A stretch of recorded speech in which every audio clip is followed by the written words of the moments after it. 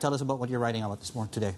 Yeah, so like you were saying, yet another developer got a court-ordered liquidation to be liquidated, and it's called Jiayuan International. Yep. But what makes this case really unique from the previous two that we have seen is this company actually had launched public efforts to restructure its debt, whereas previously CINIC and Yango, neither of those companies really had put out any efforts in the public realm.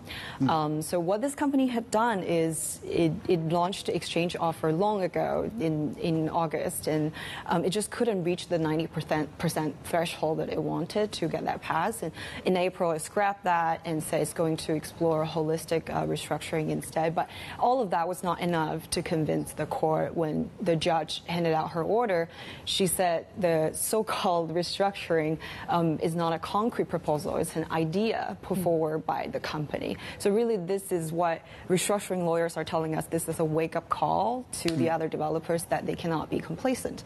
They cannot just think they can abuse the process and, bite the time. So time is of the essence here.